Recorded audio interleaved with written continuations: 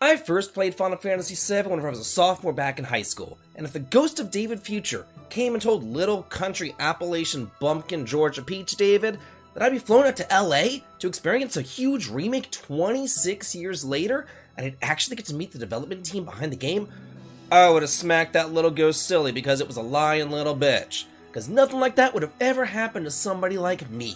But hey, it happened, and I'm living the dream, and it's thanks to all of you, and I want to thank all of you for your support throughout the years as I go through my experience with the demo of Final Fantasy VII Rebirth. And if you are new to the channel, please be sure to smash that like button to show your love, and subscribe for some more top 10 lists, news, and reviews. And now, let's get started talking all about this fantastic demo that I had the luck to experience. I've already shared with you some behind-the-scenes footage, photos, and stories about my trip to LA, as well as the press event as a whole.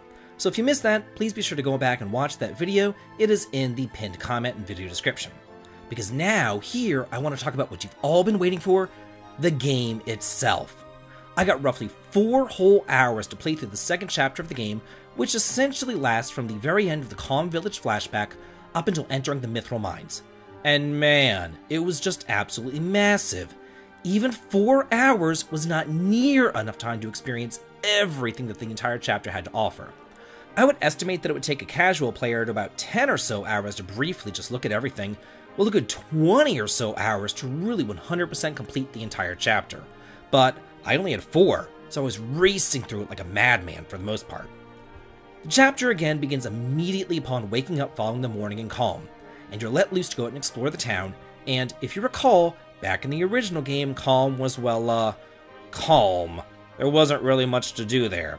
It was just kind of like a little tiny pit stop between Midgar and Yunnan, and honestly, I kind of dreaded going there because of that long flashback sequence and all that. But here, Calm has been elevated, just as everything has been elevated.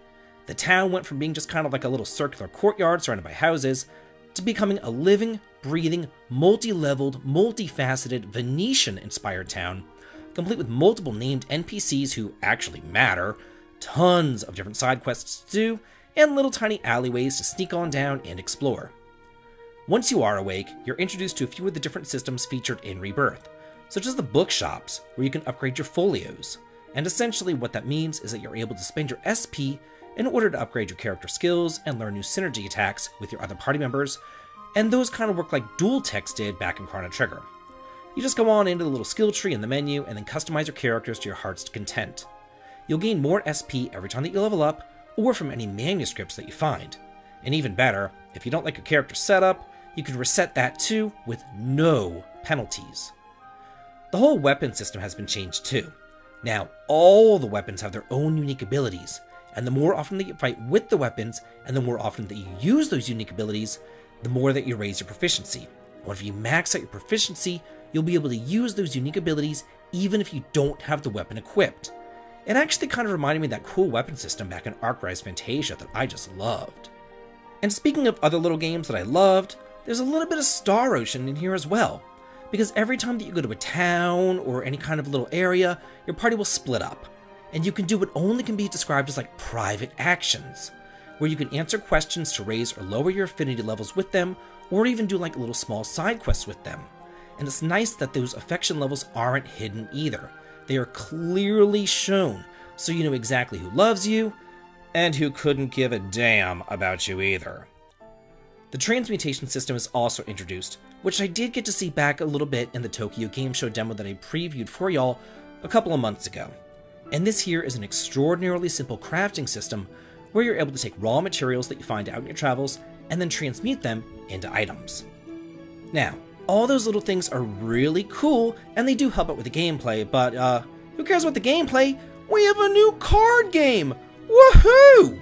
And from what I played, it actually has the potential to be better than Final Fantasy VIII's Triple Triad. It's called Queen's Blood, and it's pretty sweet. It reminded me a lot of Asoa from Star Ocean 6. Basically, you put your cards down on the board, taking turns with your opponent, and each card has like a different power level which increases your overall strength. Some cards also have special abilities such as powering up other cards, or allowing you to place supremely powerful cards on the board. Then, at the end of the match, whoever has the most points on their horizontal lines will win the game. It does sound simple in theory, but it's actually really, really complex, And while I did win the tutorial game, I was quickly trounced by this little girl outside the inn who wanted to play against me. So I'm really going to need more practice with this, but I again was in a time crunch, so I couldn't exactly double down on card games forever. I just had to go to work and really go exploring instead. So, once you do leave Calm, the whole world opens up to you, and the grasslands are there ripe for exploration. And oh my gosh, y'all, this place is just massive!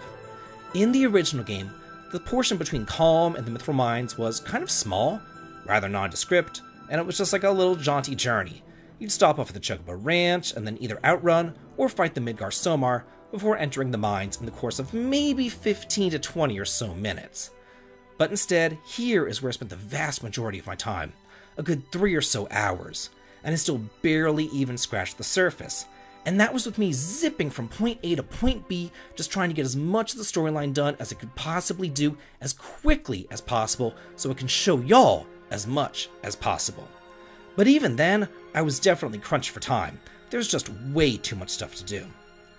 Now, while there is no minimap, there are objective markers on the top of the screen showing you where to go for the various story beats, as well as all the different side quests.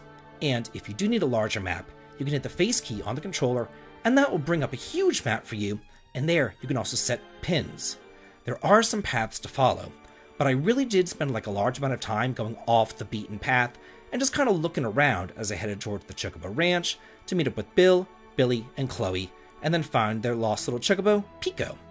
I must say though, I was rather upset that they didn't name the Chocobo Boko. I mean, Boko's just iconic, right? Or maybe even Coco. Who's Pico? Anyway, after you fail that Chocobo catching minigame like 20-something times, you'll finally get lucky and win and grab him.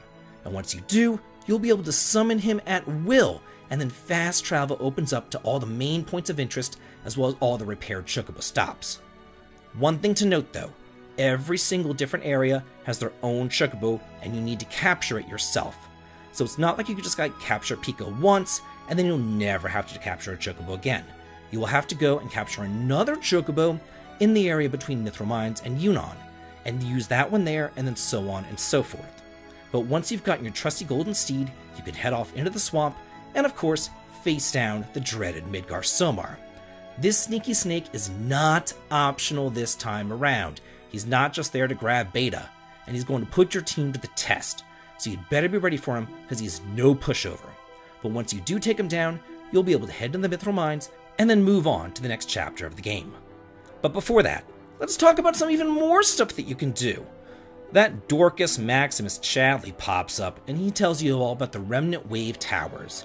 And what he wants you to do is go around and activate them all, which will allow him to analyze more monsters, find more crafting crap, find more treasure, and then use them as waypoints to find discovery points, and most importantly, he will be able to develop even more brand new materia for you. As I was just wandering around, I found so much stuff off the beaten path, I cannot even begin to describe it here. There's just a massive amount of side quests in the grasslands, as well as back in Calm Village, but I didn't really have time to do any sort of side quests. Instead, I wanted to focus on the exploration. And while I was out exploring, I found some guide stones, and then it'll lead you to summon monster sanctuaries for gathering more summons, and each region has their own little sanctuary, as well as discovery points and areas of interest that you'll stumble across that each have all sorts of caches of treasures and crafting materials. There's even different ruins to dive into, or NPCs just kind of wandering around who are lost, or old locked cottages that you need to remember whenever you find a key, or a den of angry beasts. This is not Final Fantasy XV's empty open world.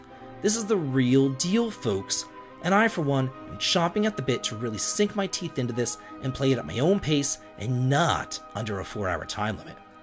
So that's it for my overall impressions of the demo of Final Fantasy VII Rebirth. And I again would like to thank Square Enix for inviting me to be a part of history, because I really do appreciate this invitation and the experience, as well as being able to let you all know my unbiased, unabashed, honest opinion of the game. So what do y'all think about the game? And are you going to be getting it? Do you think this is Game of the Year? Let's get a discussion going on here, and let's all talk and chat about it, because I'm always in the comments too. And if you like what I do here on the channel, please head on over to the Patreon to sign up for early access to my videos, as well as behind the scenes photographs. The link to it is over in the video description. And as always, please like, comment, and subscribe, and have a good day.